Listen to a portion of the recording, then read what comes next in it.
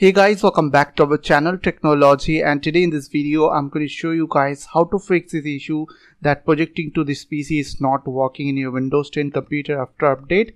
So in this video I will show you guys how to fix this issue. So first of all, you need to go to your this window which is projecting to this PC and go to optional feature, or else you can close this window and go to your start menu and click on this setting button over there.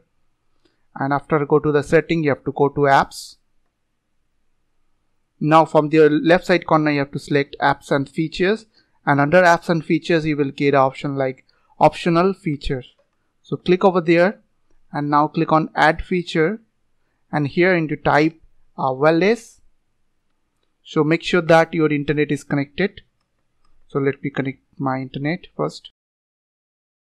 So once your internet is connected, you have to go to add feature, and after that you have to type over there wireless display, this one.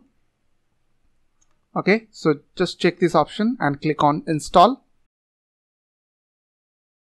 So once it is installed on your computer, you have to close this window. Now again you have to go to your start menu, then click on the settings button over there, and after that you have to go to system.